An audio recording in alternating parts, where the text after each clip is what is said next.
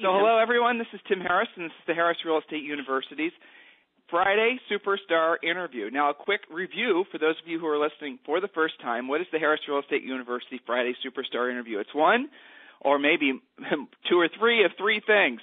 The first thing we like to do is we like to interview top producing agents that are selling usually hundreds of homes per year. And recently, we've been interviewing a lot of Harris Real Estate University superstars that are selling 400 and 500 homes per year. We've interviewed the president of Keller Williams.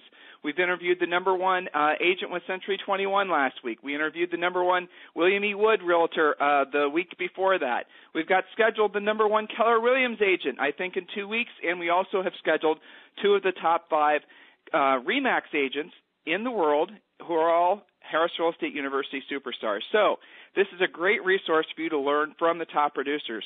The second thing the superstar interviews are that we do every Friday is your opportunity to learn from a famous author. So what we'll do is we'll seek out somebody who maybe has written some books, somebody who has had some sort of, real estate related something that I thought you might benefit from. We've interviewed Pat Hyben, of course. We've interviewed some other people that have written books recently that were geared towards the real estate community. And then the other Friday interviews that we like to do are people that really don't fit into either categories. And as a lot of you know, we've interviewed some fairly famous economists and folks that really aren't necessarily in the real estate industry per se, but we feel that what they have to offer will be beneficial to your real estate business. Well, I have to say, today's superstar, Mr. Jeremy Brandt, he kind of fits in all three categories. I mean, he's a very successful business person, kind of a famous entrepreneur, if you will. He is also somebody who's a bit of a celebrity. He's been on CNBC and a lot of other I think major news outlets. He's somebody who I really admire, frankly, because he's never been afraid to say it as it is. He was one of the first nationwide to sort of call out the banks for their kickbacks that they are asking for short sales, and I think we're probably going to touch on that today because a lot of Harris Real Estate University students participated in that survey that I know Jeremy was able to base his information on when he was doing that reporting. So without any further delay, I want to welcome to the call Jeremy Brandt. Jeremy, welcome to the call. Thanks a lot, Tim. It's great to be here. We can jump right in and start asking questions, and I appreciate you sending the questions over, and I read your blog last night. Actually, I'll tell you what struck me from reading your blog, and by the way, Jeremy, what is your blog? It's very easy. It's just my name, jeremybrandt.com. Good. And, you know what? We definitely should emphasize the fact that you own a company. Tell them what you do, specifically what your company is, and how they can get hold of you. And we'll talk about that. Well, very briefly, I own a company that I started about 9 years ago, and the whole purpose of this company is to connect distressed and motivated home sellers with real estate agents and investors. We do this nationally and in Canada, and the best way for a real estate agent to get a hold of us and learn more about that company is through a portal that we created for them called HomeFlux. It's HOMEFLUX.com, HomeFlux.com. We have a couple of different brands that are associated with that, 1-800-CASH offer, where we do a lot of our PR and marketing, and also FastHomeOffer.com. That's a consumer-oriented portal. So the essence of your interaction with agents and what you do with agents is that you do obviously a fair amount of, a lot of lead generation, and then those leads, when appropriate, and we're going to talk about, again, I like the stuff you're writing on your blog about urgency and following up with leads right away. I thought that, it was like I was reading some of our own content on your blog. I don't mean that literally, of course, but it seems that you suffer through some of the same pains we do, with regards to agents maybe not being Johnny on the spot enough when it comes to follow through. So you, in essence, as far as your interaction with realtors go, you are a very, very effective generator of short sale listing leads. Is that a fair assessment? Yeah, I'd say about, right now we have about 10,000 home sellers per month that call us through one of our channels, and about 50% of those that contact us right now are short sale candidates. So about 5,000 short sale candidates per month, and the other 5,000 kind of fall into other motivated categories, divorce, inherited property, that kind of thing, where people still have equity in their home and don't need to do a short sale. So you started out before the real estate crash focusing primarily on investor leads, generating leads for investors who wanted to, owners who wanted to sell their houses relatively quick, and you migrated towards the distressed property leads, as it were. How is it different? How have homeowners' needs changed since the market blew up? What have you seen being the biggest difference or differences? Well, I think the biggest difference from an agent and investor standpoint is just the equity position of most homes. When we started back in 2002, my background is in technology and then also in real estate investing. And so that company really came out of those two areas of expertise. And we were working with real estate investors. Our marketing message to the home seller was, we'll buy your house for cash. And very quickly we had lots of home sellers contacting us and lots of investors buying property that had good equity positions. But as the real estate market changed, as you know, those equity positions disappeared, both through people refinancing at a crazy rate on their homes and taking a lot of home equity loans out, and then also the decline of the real estate market, them just losing property value. And so now most of the home sellers that contact us just aren't a candidate, even if they want to sell their house for cash to an investor. They aren't a candidate because they don't have enough equity in their home for an investor to make the spread they need. And so a couple of years ago, we really transitioned to working primarily with real estate agents across the country, and it's a very unique proposition that the agents can make to the home seller, because the home seller, they're contacting us for a cash offer, so they're not out shopping agents, they're not talking to 100 different agents. They're really looking for a cash offer for their home, which means they're highly motivated and ready to do something now. And we have a process that we walk agents through on how to convert that home seller from I need to sell my house for cash to that's not going to work for me to what is the best option for them, which is listing their house with an experienced agent who understands short sales and understands the distressed property market. Well, I'd like to talk about your, as we call it, your intervention process. I think that'd be very interesting for everyone to hear. You know, intervention in the same way that maybe if someone has a substance abuse issue, you get them in a room and surrounded by loved ones that are there ready to tell them the truth, no matter if they want to hear it or not, and then take them through the recovery process. I mean, isn't that in essence what you're describing as far as bringing someone to the table and making them realize that their situation isn't what they thought and their problem might be a little bit more dire if they don't list with an agent and knows how to do a short sale? Well, very much so. And I think today more than ever, real estate agents have to know that they're in a consultative business, that they're the primary value that they bring to the home seller is the consultative ability they have to look at the situation, provide them with what the best options are, regardless of what the home seller thinks they want. So we all know that a lot of home sellers think their house is worth one thing and it's really worth another, or think it's going to work one way and it's really going to have to work another.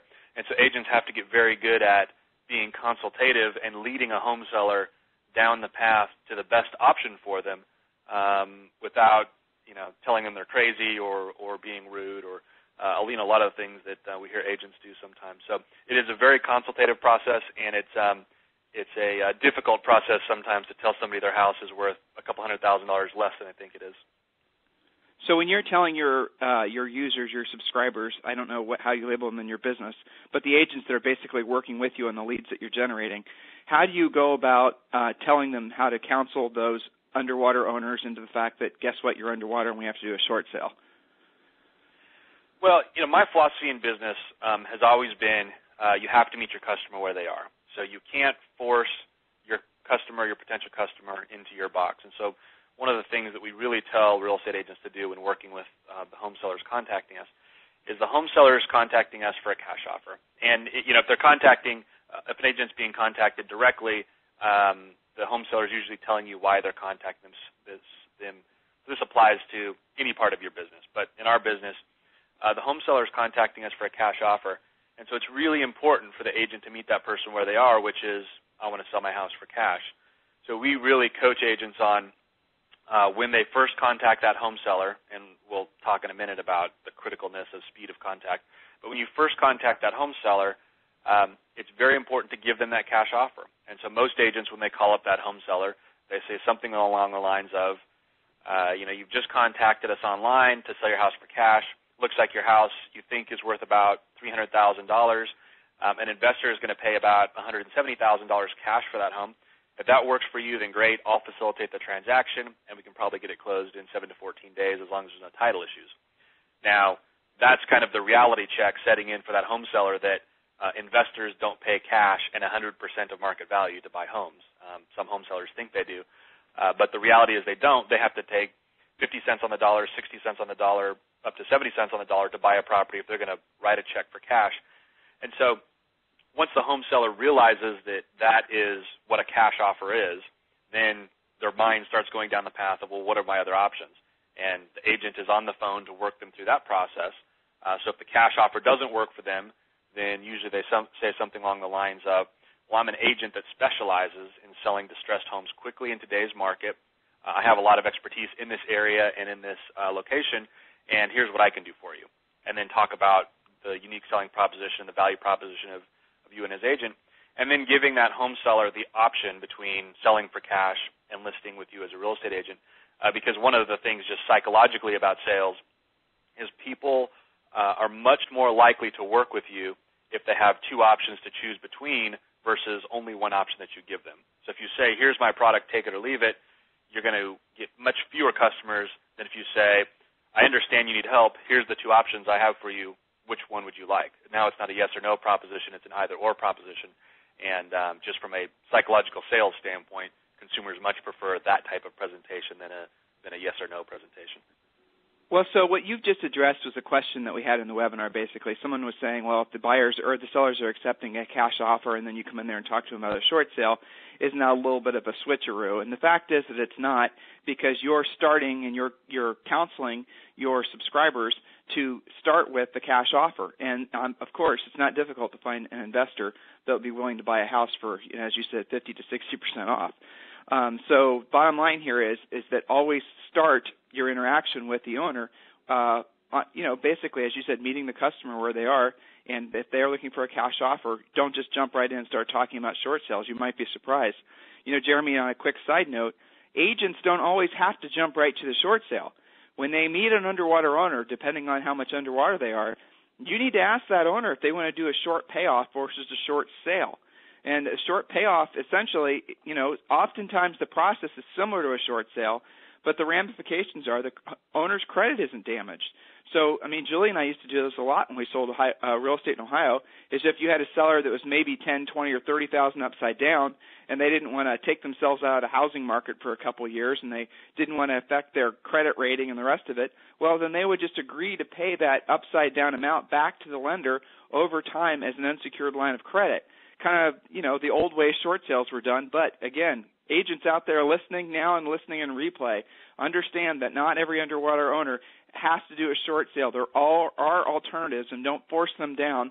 As like Jeremy just said, give them one or two options. Mr. Owner, can you pay this amount of money back? If you can, guess what, agents? A deal like that where they can pay and will pay part of the money back over time, that is a heck of a lot easier to close than a normal short sale where you're asking multiple investors, lenders to take a loss. Jeremy, lead follow-up, so important. I can give countless examples. I'm sure you can too. So share with the listeners the importance of lead follow-up. Well, I could go on for hours about this, but this is basically our business. We have 10,000 people a month contacting us. We refer those people out to agents and investors. And so we're constantly analyzing the performance of our network and how many homes turn into listings and into appointments and into sales and all this stuff.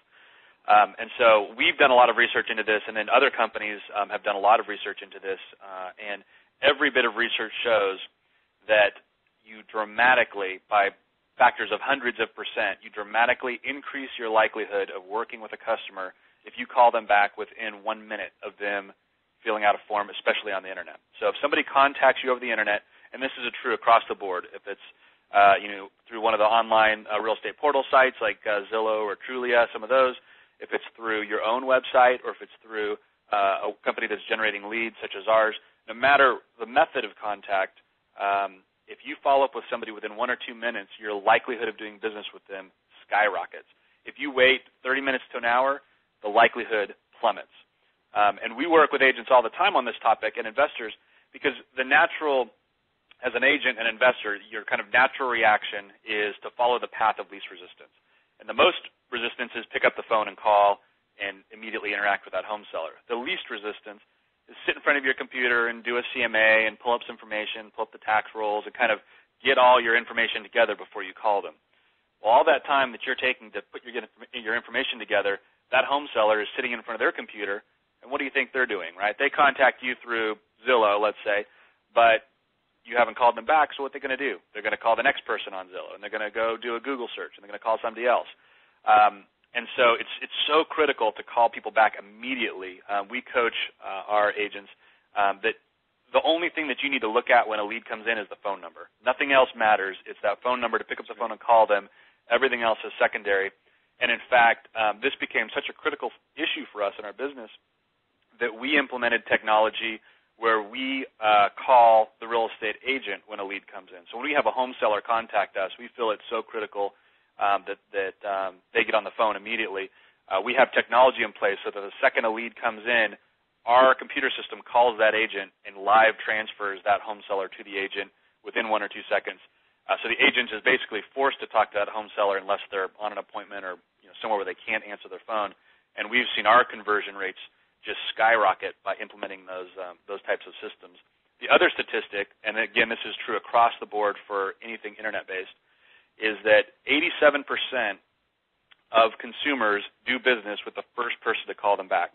So you can assume that if a consumer is contacting you online to sell their house, they're probably contacting a couple of companies if they're doing it through an online source. And so what happens is if they're going to do business with somebody, so if they're not a tire kicker, if they're going to do business with somebody, 87% do business with the first person to call them back. Not the most qualified person, not the best person, not the most experienced person, but the first person to call them on the phone, because everybody after that is playing second fiddle. Once you engage them on the phone and tell them that you're going to solve their problem and how you're going to do it, everybody else that calls back gets voicemail and they don't get their calls returned and they don't get their emails returned because that consumer's found somebody who's going to help them and they're off to the races with that solution. That's true with all internet businesses, not just real estate, because I know it's true with realtors because most consumers perceive all realtors as the same. They don't really differentiate one from the other. After all, everyone's a realtor and everyone has a license. They all must have, similar qualifications. But you're saying that same matrix actually branches off into other internet-related businesses? Yeah, across any internet-based lead. So, our kind of world is the world of lead generation. So there's been a bunch of studies that have been done with 20 million leads across all industries. So real estate, insurance, mortgage. If you think about all the different types of industries that really rely on internet-based contact, across 20 million leads, the statistic was that if you call somebody within 1 minute, you have a 391% better chance of doing business with them than if you wait a couple of hours to call them back. And for every couple of minutes, that percent goes down by 100%, and then over hours it starts to drop off dramatically. And there's also been some studies that show how many times you should follow up with a consumer. So, the rule is a lead comes in, you call them immediately within 1 minute. If you don't get them on the phone for some reason, you should call them back in about an hour. And if you don't get a hold of them, you should call back in about 4 hours. And so there's this process that, based on 20 million different leads from different industries, how to engage with a consumer and ensure the highest level of conversion possible. So if you're going to spend all this money on SEO and pay-per-click and leads and whatever else you're spending your money on to bring a lead in, we so many times see people spend tens of thousands of dollars in marketing to bring a lead in and then completely bungle the lead follow-up process on how to really engage with that person and make sure that if they're going to do business with anybody, they do business with you. You and I could talk, I'm sure, a month straight about this very topic because it is interesting. At the end of the day, a lot of agents that have really great first years. There's a lot of agents that we have. They'll be the top agents or one of the top agents in their offices. And then the second year, they're not so good. They kind of have sophomore slides. And it's interesting when you get into their heads and you find out what the difference was, and it all comes back to the word that we're talking about now, which is urgency. The urgency of getting back with those people. And what happens is we convince ourselves that we're busy doing other things, and then lead follow-up falls way down the road. Lead follow-up becomes something else that somebody else does. Lead follow-up becomes something else that your team does. And then top producers start believing that their buyer agents are going to be in charge of lead follow-up. It's in this type of real estate market, more than probably the past real estate market, lead follow-up being done by, if you have a team, your rainmaker, or if it just, the bottom line is whoever's calling those leads back has to call them back immediately, and then use a script. A lot of agents will use the excuse, well, I just don't know what to say, or I don't know how I'm going to answer these questions, or give them a script. Answer the questions. I'm sure you have a script that you suggest they use when they're calling back the folks looking for a cash offer. And obviously, guys, all of you who are involved in one of our classes, we give you scripts to use too. But it really cannot be underemphasized, the importance of fast lead follow-up. Fast lead follow-up, you heard Jeremy say it, that is the secret sauce if you're looking for something that's going to really give you an edge. And fast lead follow-up, when you call that lead back right away, what's the message that you're telling that potential client? You're telling them that you're motivated. You're telling them that you're organized. You're telling them that you're interested in helping them. You're telling them that all positive things. But it's sort of interesting, Jeremy, again, when you get in the heads of realtors, which we do every day as a coaching company, you ask them, well, why don't you do fast lead follow-up? Well, I always like to call my leads back at the end of every day. They don't remember that they called you any more than maybe 10 or 15 minutes after that initial dial. But what's more is what's the message that you're actually telling them, the fact that you took so long to call them back, that you're not organized, that you don't put emphasis on helping people right away, all negative. So if you really want to get down to the essence of it, why agents don't do fast lead follow-up, I think it's really a lack of preparedness, lack of organization, and maybe a lack of an understanding, which hopefully you and I, Jeremy, kind of underscored that on this call, the lack of the understanding of that being really the secret sauce. Have you studied in your business, Jeremy, the agents that are, real efficient? Now, I'm sure now that you have this automatic follow-up system. By the way, just on a quick side note, because I had two people ask me this question in the webinar, is that a home-built system, that system that automatically calls leads back and connects, or is that something, a third party? It's a bit of both. So the back-end processes are built by a third party, and then all the front end is built in-house by our development team. Okay. All right. So moving forward here, let's talk a little bit about running a business versus having a job. Running a business versus having a job, that was a question that you suggested we talk about. What does that mean to realtors? Well, I think realtors, real estate agents are very unique in that almost all of them start out as kind of independent contractors, an individual doing all of the work, and there's a giant learning curve into becoming a business, right? So if you're a one-man show and you do all the work, what you have is a job. You don't have a business. A business is made up of systems. A business is scalable. A business runs if you leave for a month and money still comes in. And so when you look at really, really successful agents and you analyze their operation runs like clockwork if they decide to go take a month and travel. They have systems and processes in place so that when a lead comes in, it's followed up immediately by one of their team members. When they get a hold of somebody to talk about a listing or a sale, they've got those scripts in place that, like clockwork, it's done the exact same way. They have their finances in place that are managed so that everything is done in an orderly and replicatable manner.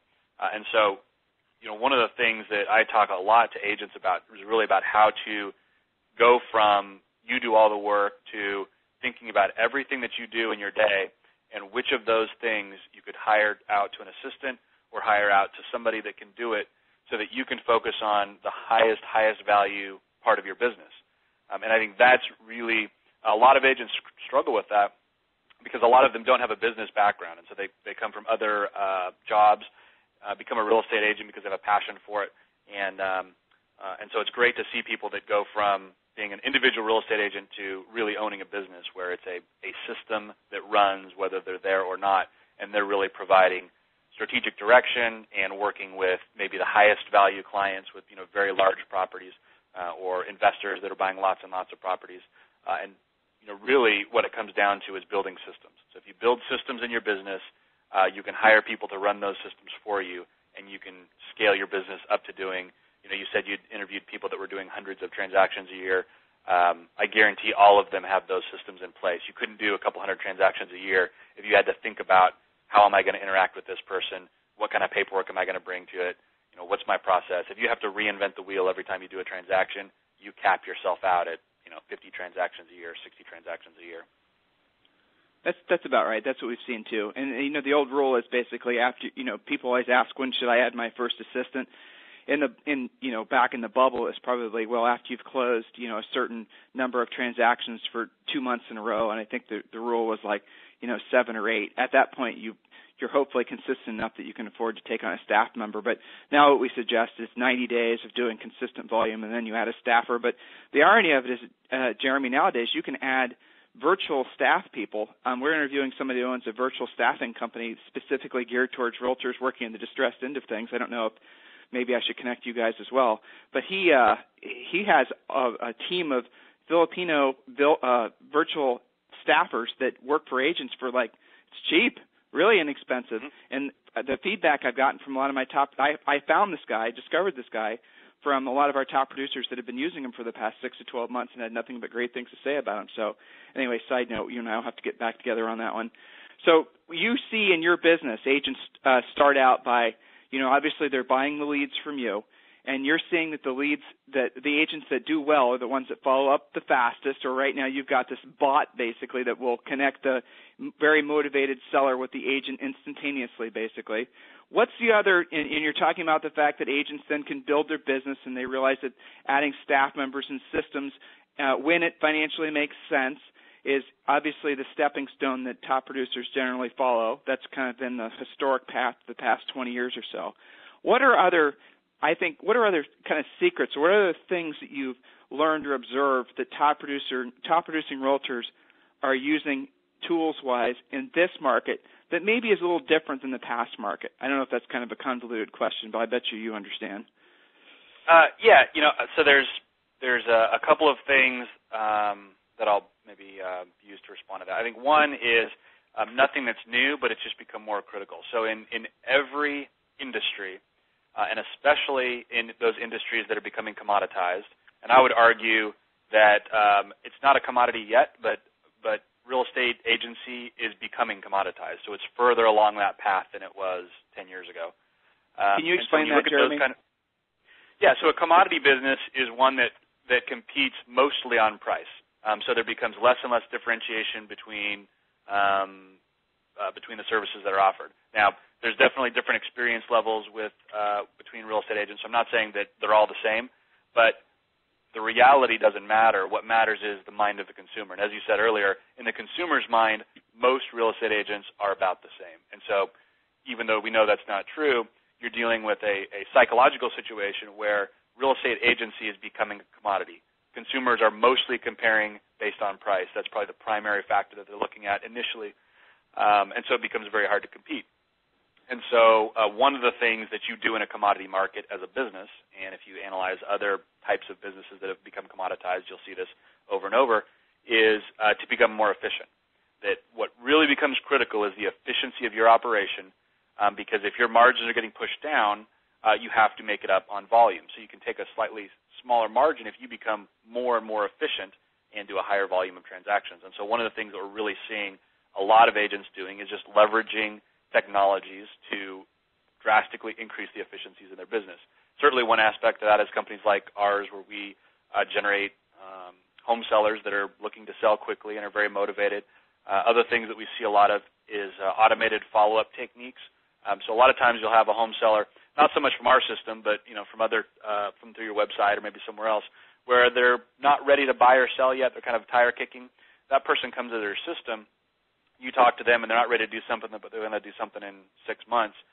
There's a lot of great automated follow-up systems out there where you can stay in front of that consumer and on a very kind of personal conversation with them, but that's 99% automated through email and notifications and reminders to pick up the phone and call them and just check in with them. And those things can be done through technology that before it would have been impossible to keep track of 500 different people that are in some stage of a pipeline that may list their house in the next 24 months. You just couldn't do that with pen and paper before. It would take a massive amount of human capital. Now there's very automated systems to do that. Things like this automated call technology.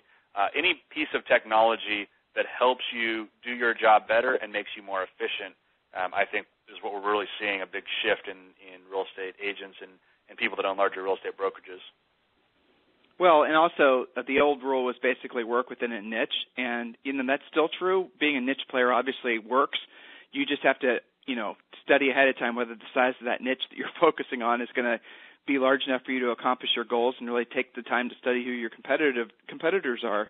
It's interesting also as we watch this market continue to evolve or devolve, however you want to say it, that it's really becoming very, very segmented. I mean, you're seeing an enormous group of owners or would-be owners that are now deciding to be long-term renters. But also when you get calls from sellers, it's not like it was, even 5 years ago or 6 years ago. It was, is this seller, what's her motivation? How soon do they need to sell? It's all the sort of the traditional motivation questions. And now it's so much more complex. You have to find out, okay, are you upside down? Aren't you upside down? What's the nature of your, there's so many more questions, so much more expertise that's required. That's not just on the seller side either. You look on the buyer side, and you've got all these buyers with all these complex issues, and financing is becoming more difficult, and you have all cash buyers, and I like what you said as far as the efficiencies too, because average sale price. Well, this is something that Marty Rodriguez said, the number one Century 21 agent in the world. She said, back in the bubble, my average sale price, she said this to me in the pre-call, she said, was $700,000. And now it's dropped down to less than half of that. And so we have to do more transactions in order to maintain the same margins. And that's something that mentally a lot of agents struggle with. And Jeremy, businesses like yours that take a lot of the, sometimes onerous and costly lead generation, parts of any successful real estate business, and takes that internally, and where an agent can just buy the leads. Basically, I'm not sure how does the money work in terms of working with your company. We'll have to maybe cover that because I am getting some questions about that. But it just makes sense, agents, to work with a company like Jeremy's because it does provide for you leads. And if you're listening to the type of leads that his company provides, they're the most motivated seller leads. These are sellers that aren't just raising their hands. They're raising their hands and jumping up and down saying, help me. And again, go back to what we were just talking about. If you call those guys back right away, or you let Jeremy's bot basically connect you with them, then that allows you to get in front of that customer the quickest. And then if you're then knowing how to help them with their various challenges in real estate, you're going to get a sale. And that's really basically how it works. You just have to be more urgent, more businesslike, and at the same time more of a counselor and maybe less of a salesperson. So I liked all those aspects of what you said, Jeremy.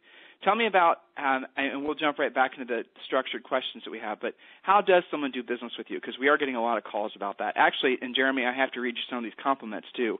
We're getting a lot of people that are existing clients of yours that are very complimentary of the service that we're getting.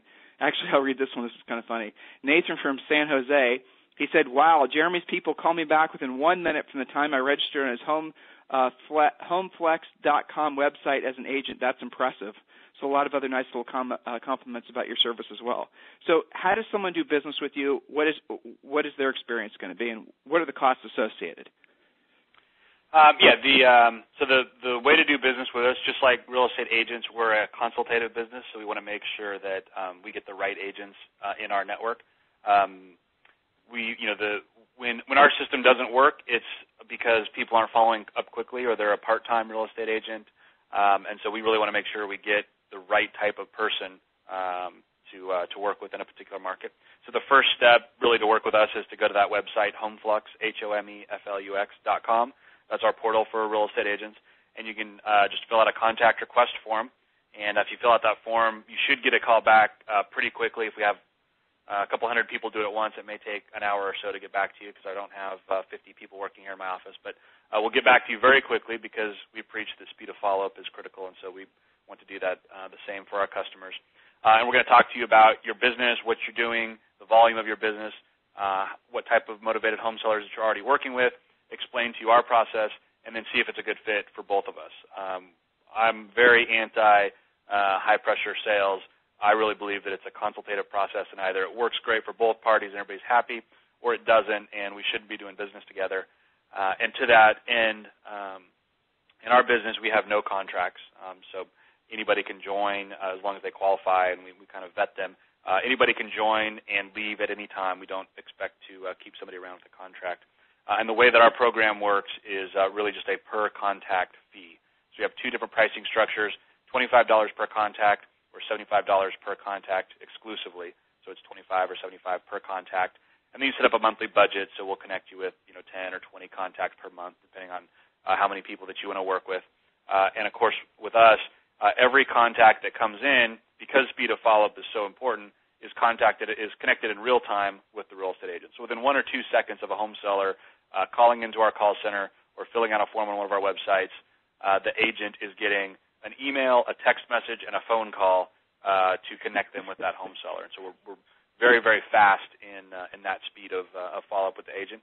And then from that point, it's up to the agent to work with the home seller, identify their situation and the best solution to it, and hopefully convert that into a listing.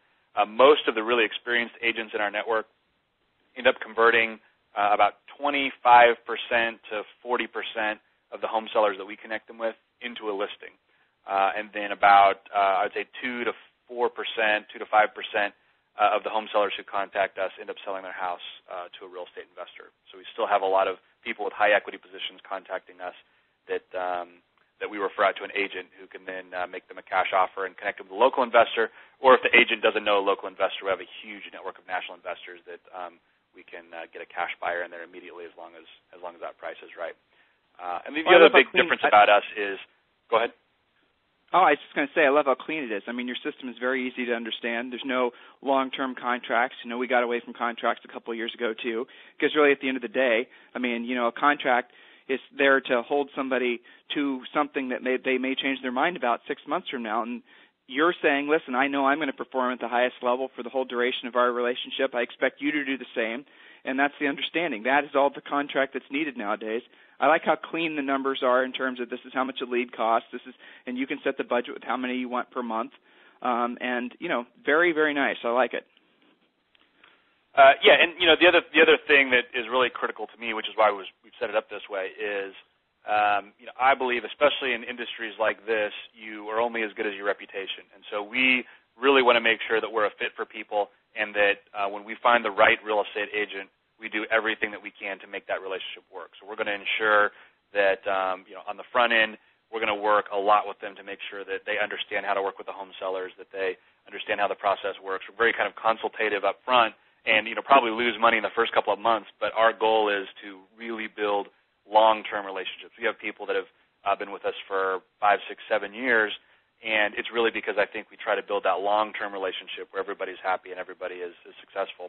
The other thing that we do that really differentiates us, you know, one certainly is our value proposition to the consumer that, you know, contact us to get a cash offer for your home, which very few people are doing out there. And so it brings us a lot of consumers that aren't going to the real estate agent websites because they think that's not the right solution for them, even though it is. And the other thing that we do is we only do demand-driven marketing. What do I mean by that? That means that everybody that comes into our system as a lead is somebody who has contacted us directly to sell their house for cash. So what we don't do is do outbound marketing, which is contacting people on Craigslist, contacting people on for sale by owner sites, doing a lot of this, hey, would you like to sell your house kind of stuff.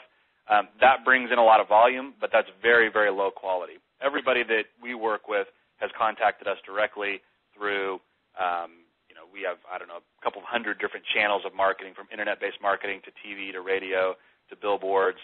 And then, as you said earlier, we do a lot of work through PR with the national media that brings us a lot of home sellers who see us through that channel.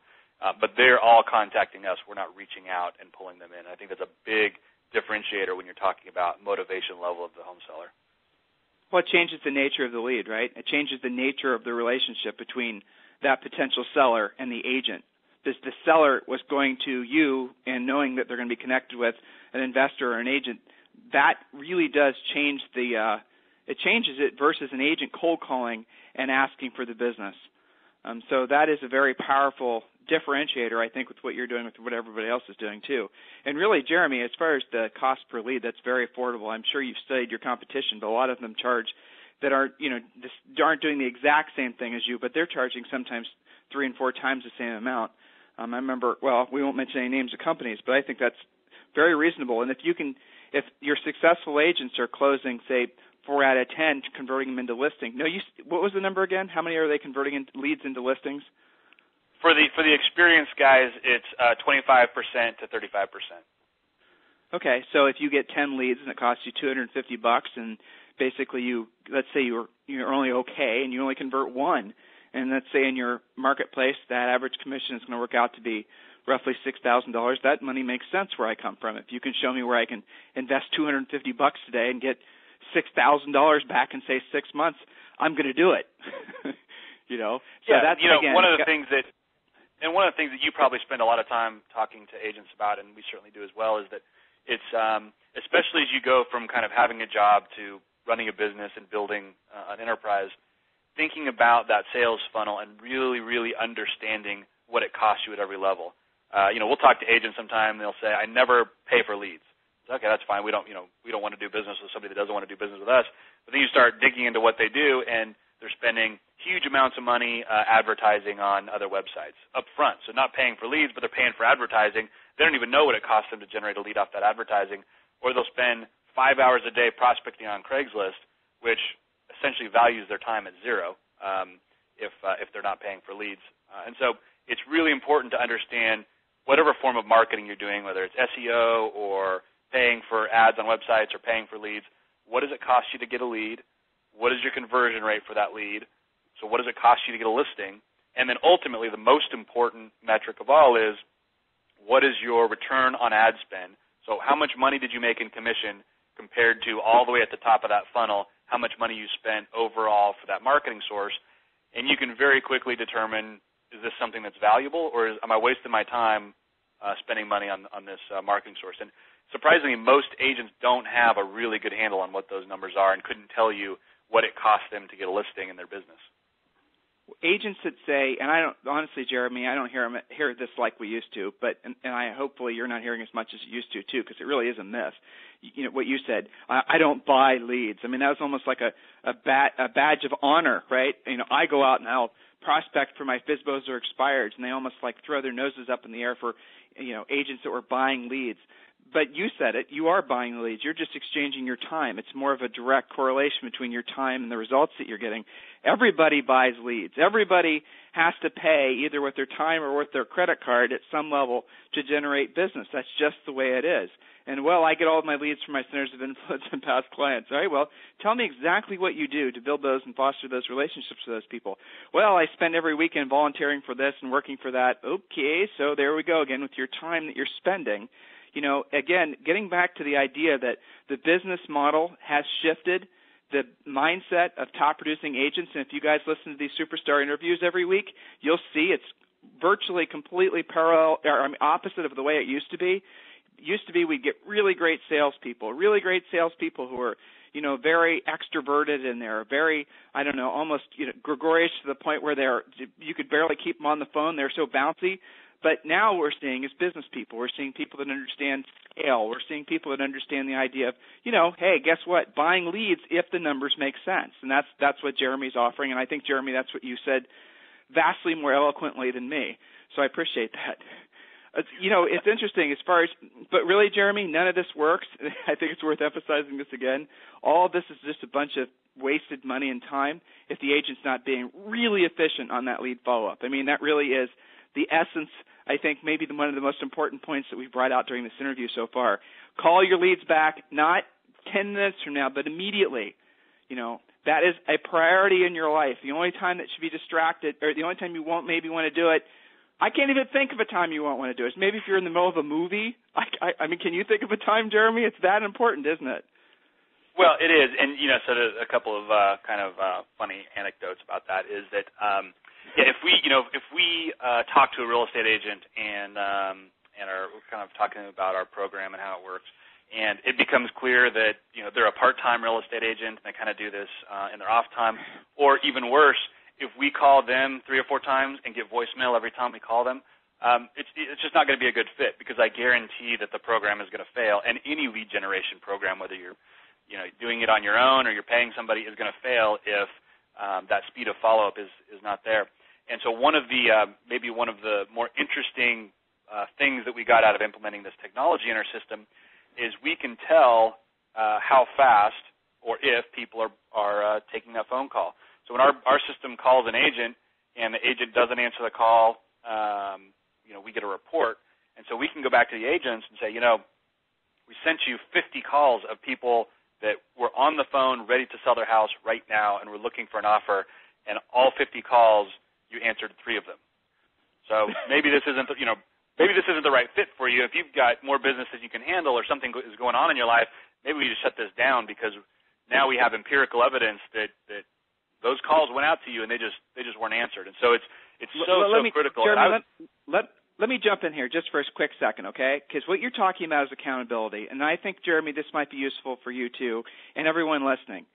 Accountability from a third party is what our industry has seen that agents are experiencing maybe for the first time in their careers. When you're listing short sales, when you're doing BPOs, when you're, listing assets for asset management companies, and every one of our students knows this, Jeremy, you are being scored. Quite literally, you're being scored. They are keeping a literal score on you inside, say, for example, ResNet.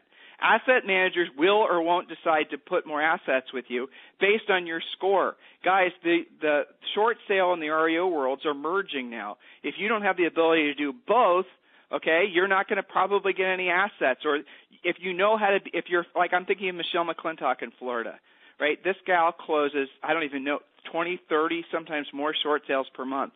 When she has a short sale, she gets to the head of the line because the negotiators inside these banks know who she is, and they're going to give her. And guess what? She's now getting assets from the, REOs from the same companies. Guys, everything in the real estate industry is being tracked. Earlier last year, and guess what? I know for a fact it's happening right now. Fannie Mae is going out there and checking on those of you who have Fannie Mae assets. Remember, your listing your REO asset might be through a third party, but it's actually owned by Fannie Mae, so you might not be listing Fannie Mae direct, but you are listing a Fannie Mae asset. They are what they call shopping you. They're checking on the asset. They're calling to see if you're answering the phone. When they're calling, they're finding out how long, just as Jeremy and I have been saying on this call, how long it takes for you to call that lead back. They are literally testing you, okay? Jeremy, he might start doing business with you, but if you aren't efficient, if you don't essentially meet the grade, is what he's describing, they're going to nicely, I'm sure, counsel you that that's not a good fit. Because guess what? If you're not doing a good job following up on the leads that Jeremy's generating from his website, you are essentially making his business look bad. And he understands that. Now, he's being very nice on this call, but in the back of his mind, he doesn't want a bunch of homeowners thinking, well, I went to that website, no one ever called me back. That's where his focus is, and he's looking for people that have that same mindset. Again, getting back to the fact that the industry's totally changed.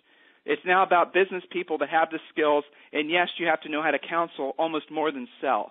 So I thought I'd throw that in there. Sorry, Jeremy. No, I can tell you're very passionate about it.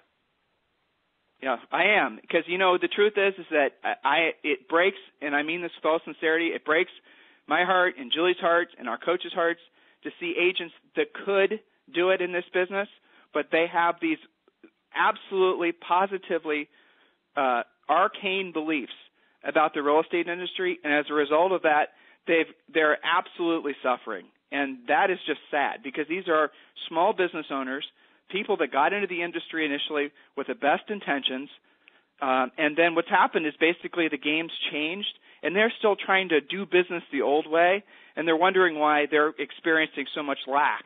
Whereas so many other realtors, I think, Jeremy, that have adopted the mindset that I think you so elegantly portray on this interview, those guys are doing fantastic. I mean, there's agents that weren't selling 2 houses back in the bubble. Now they're selling hundreds of houses. Has anyone else besides you and I noticed this change, Jeremy? Yeah, very much so. I mean, I think, there's one of the interesting things about business is that there's not a lot new under the sun. It really comes back down to the fundamentals. And so you're right, people can get tied to the old way of doing things and get stuck in the rut. But really, most of the stuff that we're talking about is just a little bit new take on what people should have already been doing, and what a blazing hot housing market disguises is a bad business model. So, it used to be that you could throw a stick and make a couple $100,000 or $1 million in real estate and not be very good at what you were doing because there was just so much demand in the market.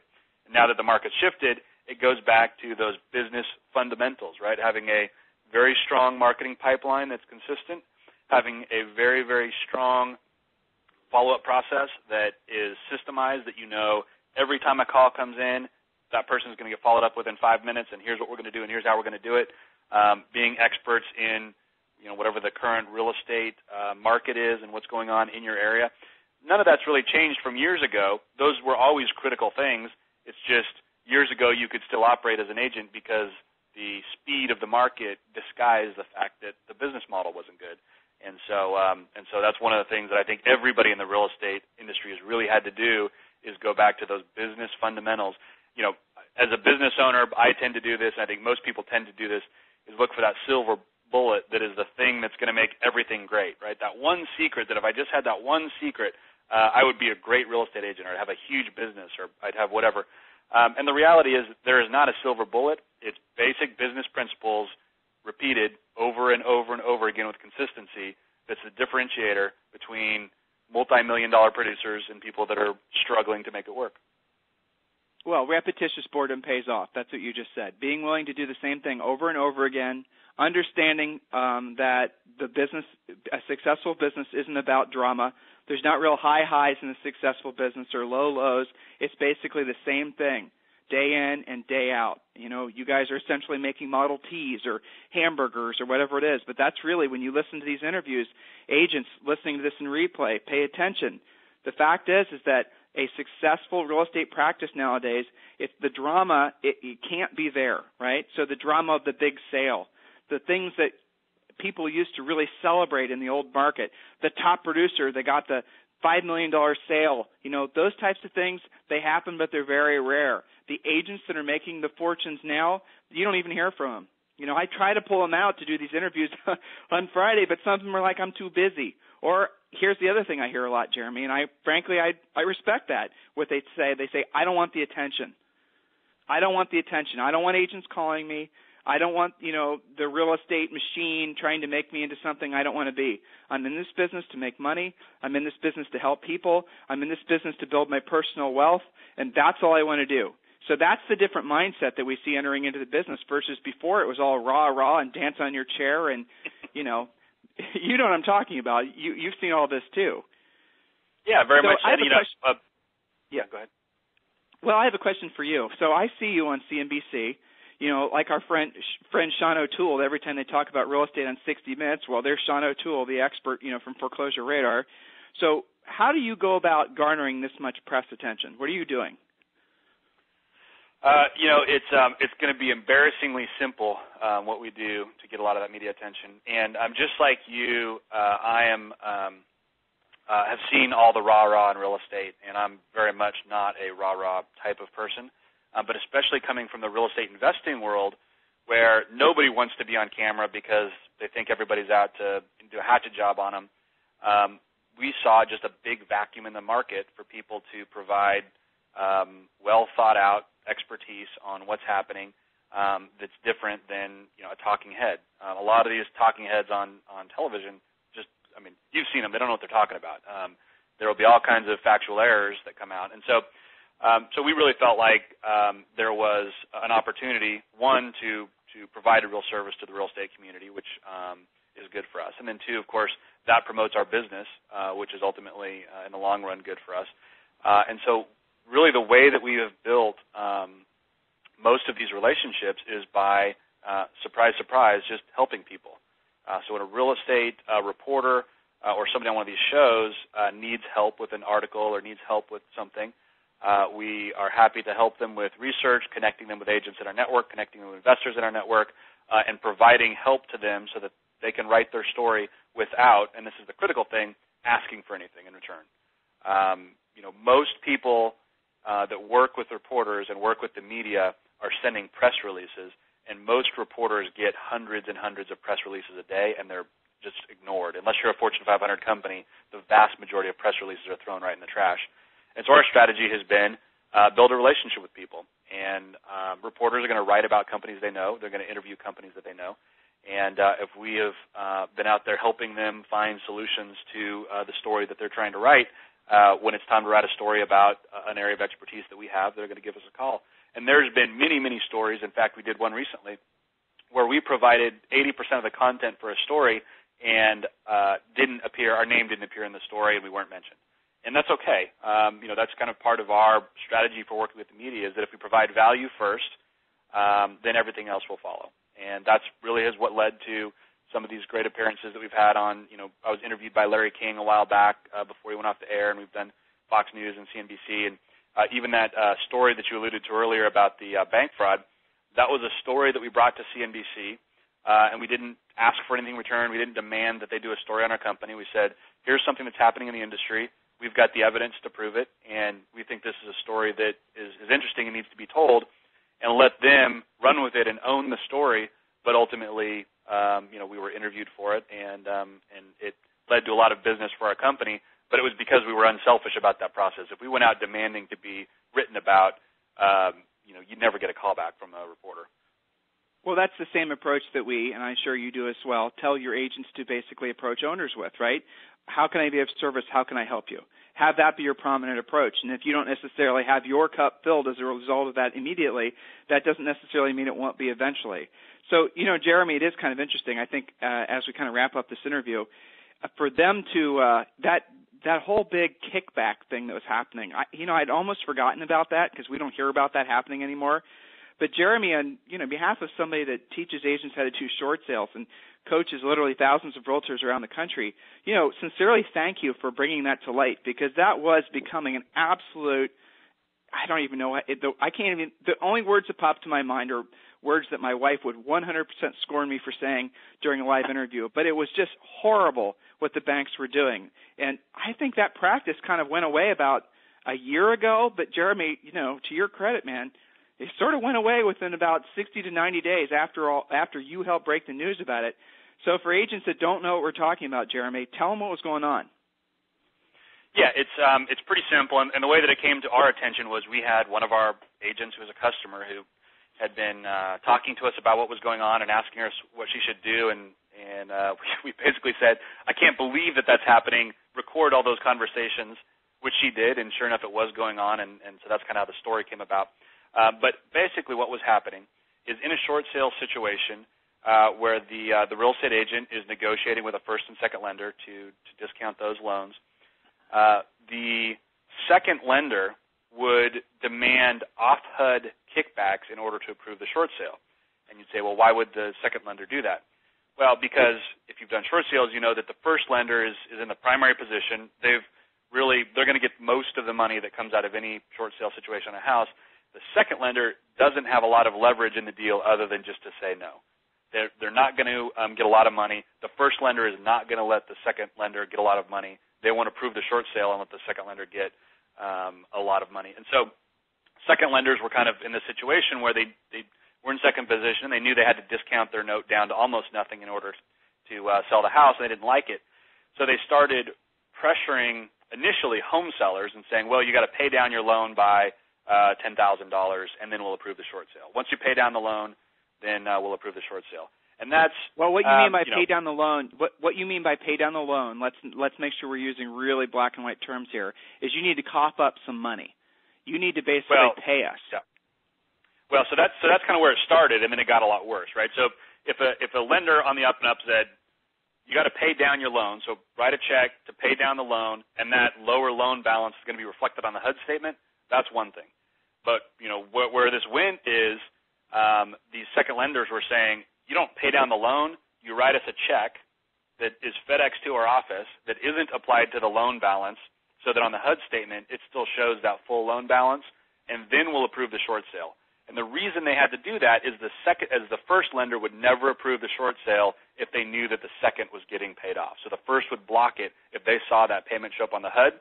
And then they started going to the real estate agents. And this recording that we ended up having, which is on our website, and you can listen to it, this recording was of the loss mitigation department at the bank telling the agent that she needed to come up with the money to pay and that it couldn't be on the HUD statement because if it was, the first lender wouldn't approve the loan, and otherwise the house was going to go into foreclosure. So the second is basically holding everybody hostage and saying, you've got to make a payment, but the other parties in this transaction can't know about the payment because if they do, they're not going to approve it, which is where it goes completely sideways legally, right? If you're trying to get payments outside of HUD that are tied to that transaction, that gets really illegal really fast. And so that's what was happening, and that's what we brought to the attention of CNBC. We actually did a survey of, 20 or 30,000 agents in our network to see how prevalent this was. Was it just a loss mitigation person that was off their rocker, or was this prevalent? And amazingly, it was very prevalent, and we heard from almost every agents that had seen this with almost every major bank. Most had said they just had to let the deal foreclose. Of course, some agents ended up paying money out of their own pocket to let the transaction go through because their commission was going to be more on the deal than what they ended up paying the bank. So it was a bad situation all around, and I think the CNBC story really did help put an end to it we got contacted by New York State Attorney General and a couple other states' Attorneys General after that story and kind of helped them put some stuff together. Of course, they never tell you where it goes, but as you said, the practice seems to have stopped or at least slowed down considerably, so hopefully it made an impact. Yeah, well, I mean, they were trying to basically make agents participate in what really is an illegal activity. As Jeremy just said, RESPA violation, everything that's, every party that's getting a proceed from a transaction has to be on the HUD. So, yeah, well, was that over a year ago? It seems like it was a long time ago, but I bet it wasn't that long ago that was happening, was it? Yeah, I don't know if it might have been in January. It's I don't know. I think the story is up on our website, so you can go or on my blog. If you go to jeremybrandt.com, you can kind of see the whole story, and we've actually got copies of the recorded conversation, I think, on there that you can actually listen to the agent and the loan officer talk to each other. Well, Jeremy, I think that a lot of our students submitted to you, students that are in our short sale coaching program, submitted to you actual letters where the seconds have actually put it in writing and where they wanted we became quite convinced that the people that were actually getting sometimes these little, $1,000 or $500 amounts, they were actually the negotiators trying to get themselves a little bonus because they always asked for that little, kickback at the last minute to approve the short sale. So, yeah. Anyway, so thanks for stepping up and taking the bullets on that one and making that problem go away because, man, those were challenges to work through, help agents counsel them and coach them to work through those types of problems. Jeremy, lots and lots of thank you very much for helping with that story. A lot of your, as you said, a lot of agents that you work with helped us when we were putting that story together. So it was a team effort, and I definitely appreciate it. Sure. So, Jeremy, a lot of people want to know how they get hold of you. They want to have I have, 30 or 40 people here that are asking. Martha Washington from Cerritos, California. Jeremy, would you please repeat your website, phone numbers? Samuel from Union City, he's asking a question about wholesaling. Let's see, a lot of other questions. Here's Bonnie from Encinitas asking about how they get hold of you, lots of other things like that. So let's very clearly tell them how you want them communicating with you. All right, so the best way to contact us if you're a real estate agent is through our website, which is homeflux.com. That's HOMEFLUX, homeflux.com. Or you can call our office. Our toll-free office number is 888-424-4722. That's 888-424-4722. And if you contact us either through that phone number or through homeflux.com, through Homeflux you should get a call back, hopefully immediately, but it might be a little bit longer if we have a whole bunch of people contact us within the next 30 seconds.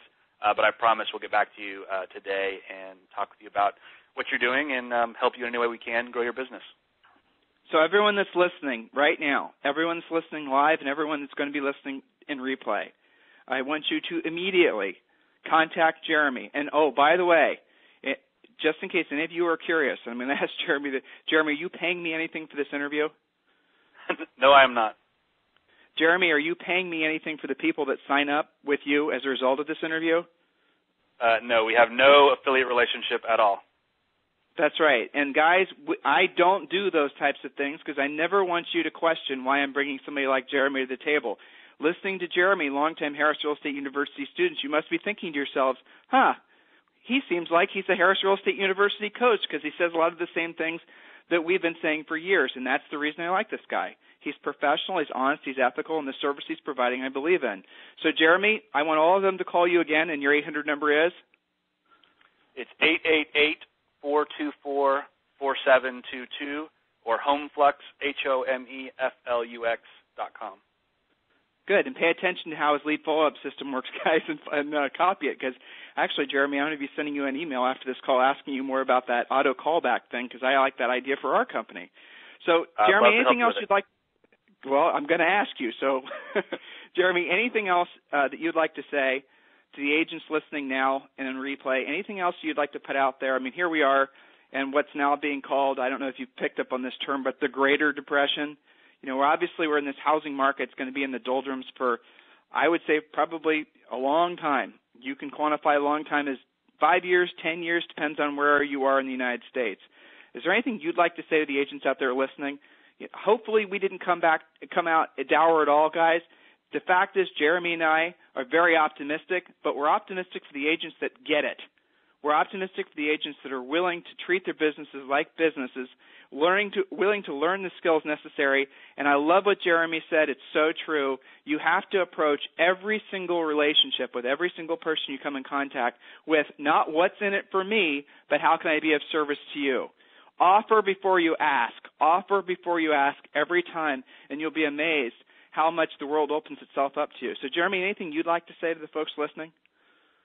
Yeah, I think I would just echo what you said, that I think we're definitely in a depressed real estate market for a considerable period of time, but I think that people should view that not as a bad thing for their business, but as an opportunity, right? If you look back through history, the greatest wealth has always been created in times of the most turmoil, right? So you hear about the wealth when everything comes back, but all those foundations are laid in times of turmoil. And so what's happening now is the market is shaking out those kind of professional business people, real estate agents that are going to be the core of the recovery of the economy when real estate starts coming back, from those people that are kind of part-timing it or just picking the low-hanging fruit and don't want to work hard.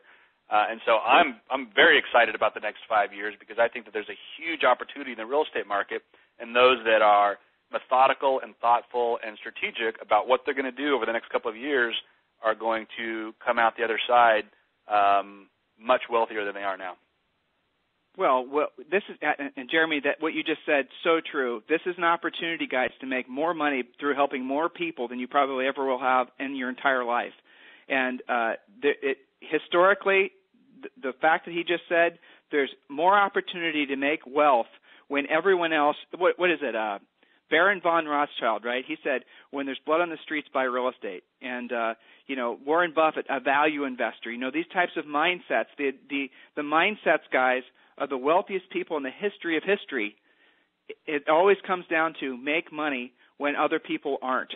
Focus on the opportunities that other people don't see. That's what this call is about. That's what this opportunity for you is about. You got to take the action, though. That's the bottom line. Can't do it for you. So, Jeremy Brandt, I want to sincerely thank you for being this week's Harris Real Estate University Superstar. I loved interviewing you. You have an absolute depth and breadth of information, which I truly admire. And, guys, remember, your action step now is to call Jeremy directly. That number is? 888-424-4722. All right. So on behalf of Julie, myself, and all the faculty and staff of Harris Real Estate University, Jeremy, I want to thank you for being this week's superstar. And for all of you listening in, this call will be available for replay on the blog, realestateinsidernews.com. And if you need us for anything, contact us directly. You can get us on the blog, or you can call 866-422-9497. Have a wonderful weekend there. Thank you, Jeremy. Thanks, Tim. It was a pleasure being here.